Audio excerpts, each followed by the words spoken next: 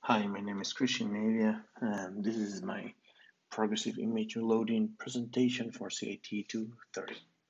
Okay, on this presentation, one of the things that we are going to see is what is progressive image loading. As an introduction, this is a question, right? Um, well, it's a technique to smartly load the images of our AVP or app by demand using small placeholders while the original image is being lazy loaded. Um, this is something maybe you see often on many websites, Facebook, Twitter, many social networks, even newspapers. And as I said here, you probably already saw this effect on medium.com. Those blurry images that being changed by their respective originals. Uh, it's interesting because this saves a lot of bandwidth and helps the user. Maybe if he's using a website or like a laptop or a mobile device, it reduces and saves the bandwidth that the user is using it. So the progressive image loading, this strategy makes the page load faster and using less resources, as we previously talked about the bandwidth that the user is using. So as you load images with original size only after the first render and only what images which the user can see at the moment. So this is inside the navigator viewport.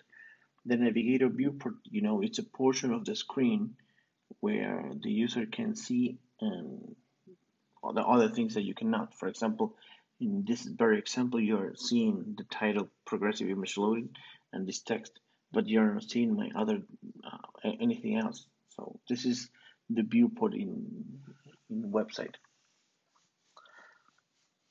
There are many techniques, of course, and everything has a cost, and we need to choose uh, what is more efficiency. And to choose what is the efficiency, we need to think also to have the user in mind. Uh, in this case, understanding, what is going to be our website, what is going to present. We need to understand also, and we saw this on the week 5.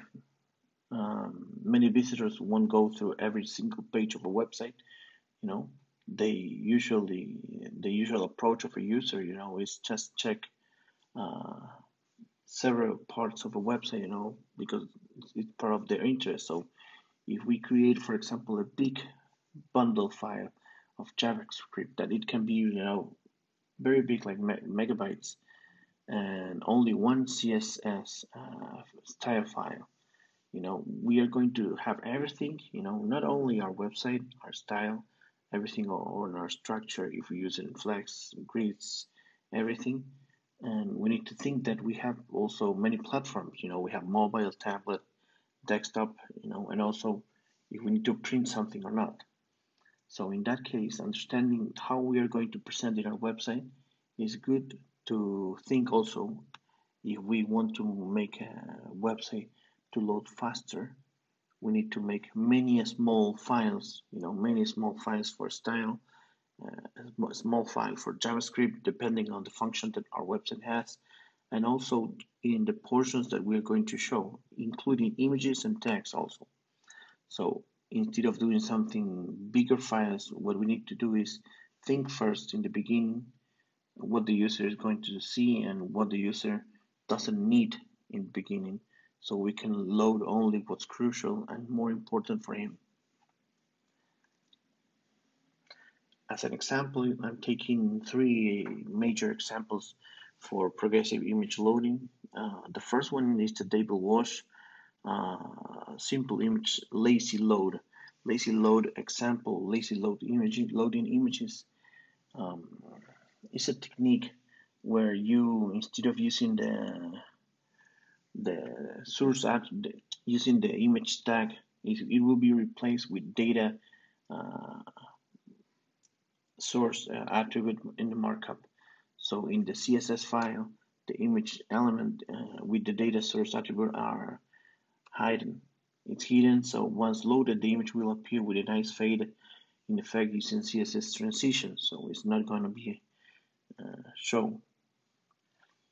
So for to do this, we are going to use JavaScript, and we are going to use a function where in the function we are going to change and find and replace all the images, that all the tag that it has data source. We're going to replace it for the source of the image, of the real one. In this case, we're going to load all the images one by one as the user is needing. Here's a very good example. Um, this is the website already loaded, but if we refresh, for example, this is my viewport. The viewport that I'm having right now is where it says demo simple image loaded, and until the bottom that it says back to simple images. If this website is not longer, but if I wanted to go to the bottom, I'm not seeing anything. So this is my viewport. This is the only portion of the screen I'm seeing right now. So this is something we need to have in mind when we are working with progressive image loading and with this example as lazy load images.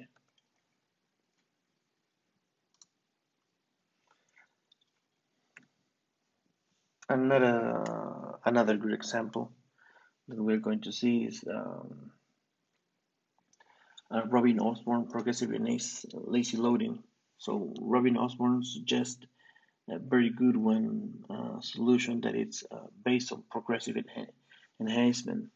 In this case, the lazy loading itself, which is achieved using JavaScript, is considered the NS over regular HTML and CSS file. So why we're going to use a progressive enhancement? Well, if you display images using JavaScript-based solution, what happens if the JavaScript fail? So if the JavaScript fails, so we're not gonna have anything. So in this case, he find two basic solutions, um, that it takes into account in the case the broken JavaScript is going to happen. So this is the preloading the images.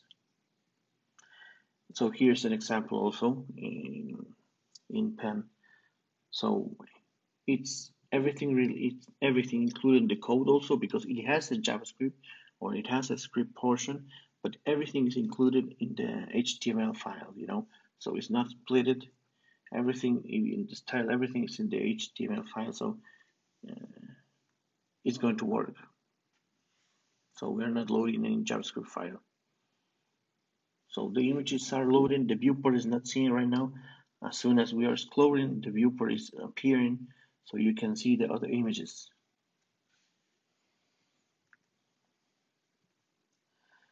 And the third one, that I think this is the most popular, and this is like, as I said in the beginning, Facebook uses this, Medium uses this, Twitter uses this, a lot of newspapers, a lot of big websites use this technique, the buckler technique, or the blurred image to high res image solution. So what you have here in the beginning is that you have a preview image that it's tiny.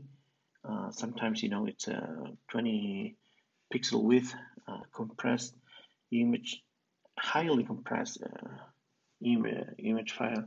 So the file sometimes, and most of the time, it can be less than 300 bytes. So it appears constantly to give an impression that it's fast loading. So the real image is lazy loaded when required. So this is the technique of the progressive image loading.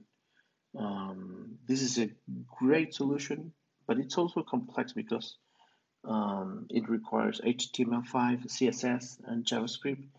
What the code is going to do is going to load a lightweight portion of a website, using containers, using placeholders. A placeholder, um, I will try to show you what a placeholder is, because it has a better example on what you need to see. let me show you. Oh, one of the things that the placeholder does is showing you what you need to do, what you need to see.